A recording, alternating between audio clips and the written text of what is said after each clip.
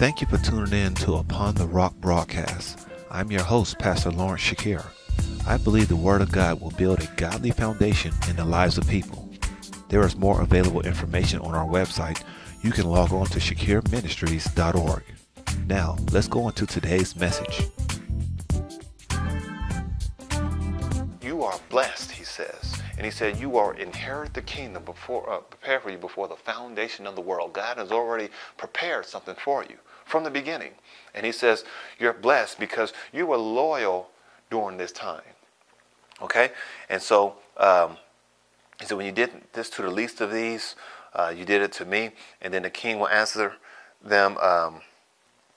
And the king answered them, surely I say to you, inasmuch as you did it to the least of these, my brothers, you did it to me. And so he says, I saw your loyalty in that time. I saw the evidence of you being loyal because you knew how to have the balance. You knew how that when it was time to do something, and even though you probably didn't feel like doing it, you knew it had to be done.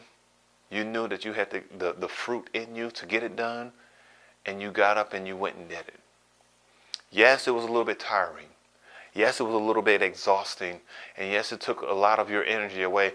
But the bottom line is you got up and you did it. And the Lord says, I have noticed that. And you are loyal and you are faithful. So look at this.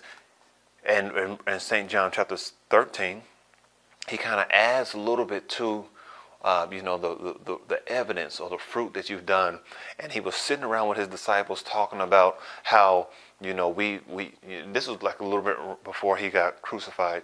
He was telling them all of the things that they have done and how much he appreciated them and prayed over them and everything. And he was kind of just wrapping up his ministry, so to speak. And so he says, but, before I leave, I want to give you one new commandment. I know you know about the 10 commandments, but I want to give you one new commandment. And he says, a new commandment I give you, that you love one another.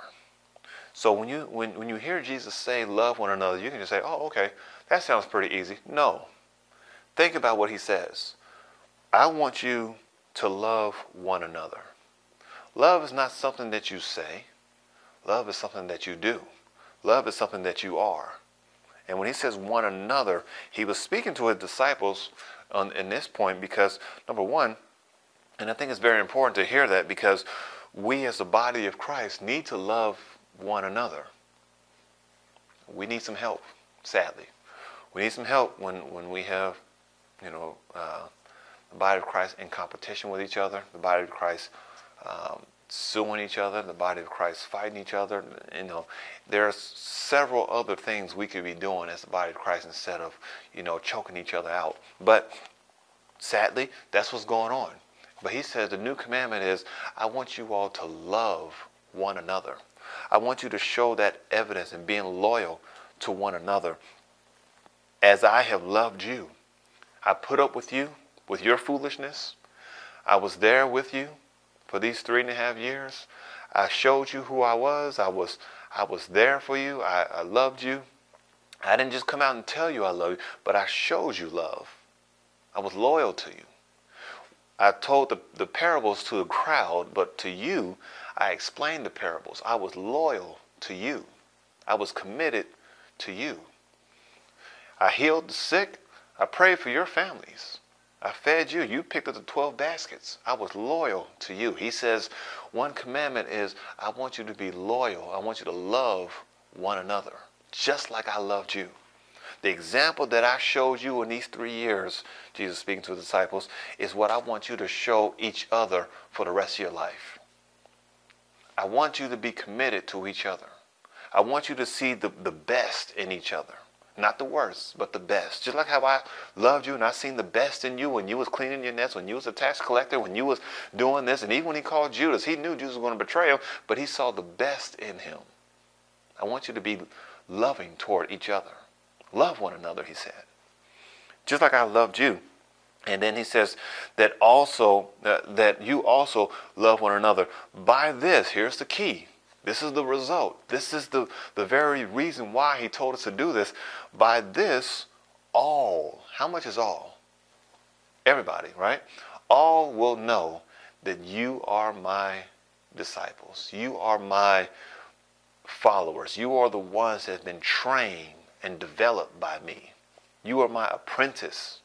That's what a disciple basically is. It's somebody who's trained to be just like their teacher or just like their mentor. You are my disciples.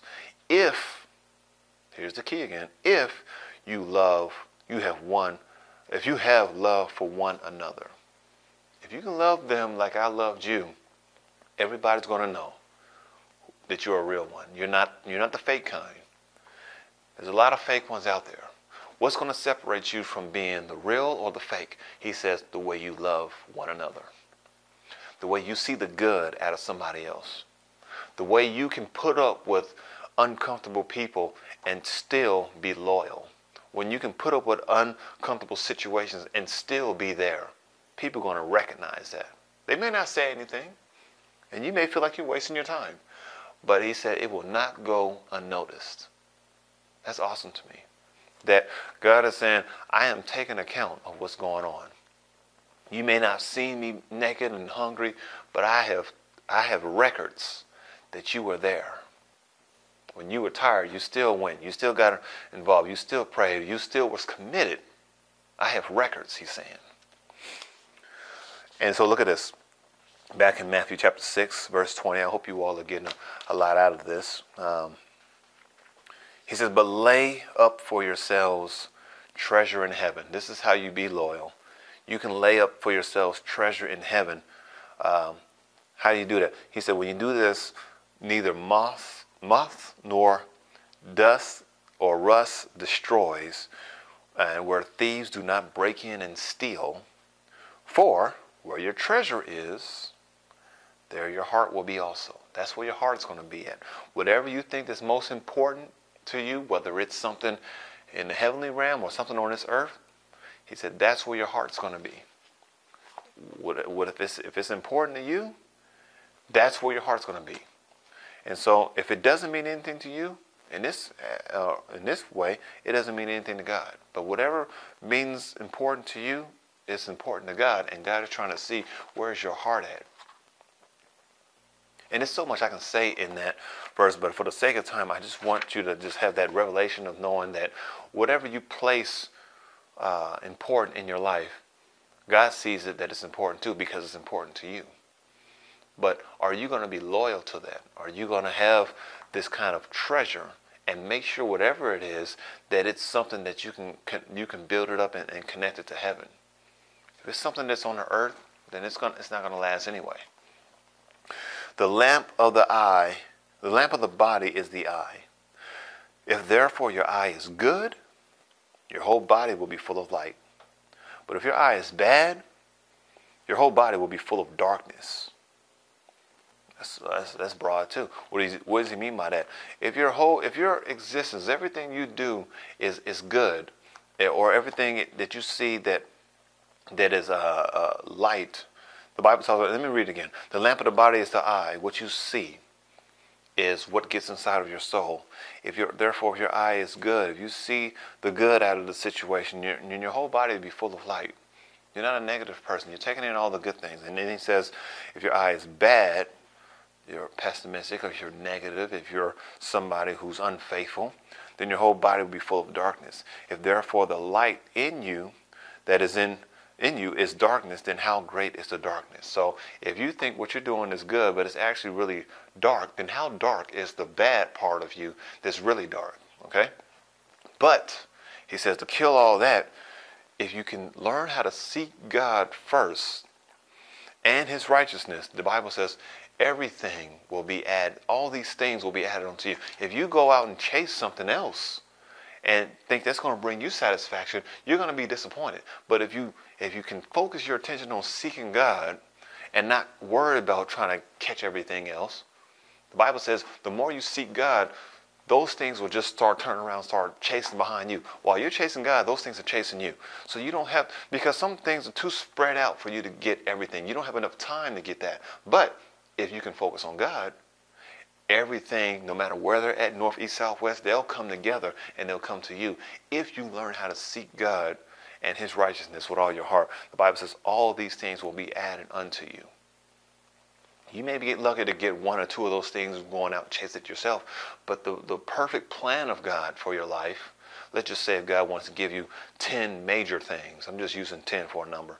But if he wants to give you 10 major things for your lifetime, and you only, out of your lifetime, only got 2 of them because you went running after those 2. Well, you could have had the other 8 if you probably would have just really seek God. The rest of them would have started to come to you. It may take a little while, but it'll still come to you. It's more than what you can do on your own. Okay? I hope you all are getting something out of this. Please let me know. You get to write me or let me know that this is a blessing to you. Look at this. In Psalms chapter 112, as you all realize, I read a lot of scriptures because I have really nothing to say except for what the Bible says. And these words are applied to our own lives, so help us to live a better life. He said, a good man deals generously and lends. A good man. Or in other words, I'm going to just kind of substitute that word good for loyal. A loyal man deals generously and lends. He will guide his affairs with discretion. Surely he will not be shaken. This loyal guy. Surely he will not be shaken. The righteous, another way of saying loyal or faithful, the righteous will be an everlasting remembrance. The person that knows how to be loyal, the person that knows how to put up with things, the person who knows how to stay focused on what was called for them to do, the Bible says they will be remembered everlasting. They have an everlasting remembrance. He will not be afraid of evil tidings or evil times or evil circumstances or evil schemes. He will not be afraid. Why? His heart is steadfast. Why? He's trusting in the Lord. God says that the reason why he can go through this and still make it out is because he knows where his help really comes from. His help doesn't come from anything that he's done. His help doesn't come from anything that he has put stock in or his careers. He's trusting in the Lord. And since he's trusting in the Lord, he can go through these, what Paul calls light afflictions. And sometimes that's what you got to kind of remind yourself on when you have these evil tidings that come in, that, you know what? I have been faithful. Not to toot yourself and not to, puff yourself up, but you need to remind yourself, I have been faithful. And according to the scripture, God says he will, I've been young and I've been old. I've never seen a righteous forsaken. The Lord will not forsake me. So when these evil tidings come, I don't need to freak out about it. All I need to do is just keep on trusting God, just like when I was trusting God when I was doing the other things. So when it comes to being loyal to that business or to that calling or to that marriage or to that family or to that career or to that school, make sure that you have the right perspective when it comes to this, because you're going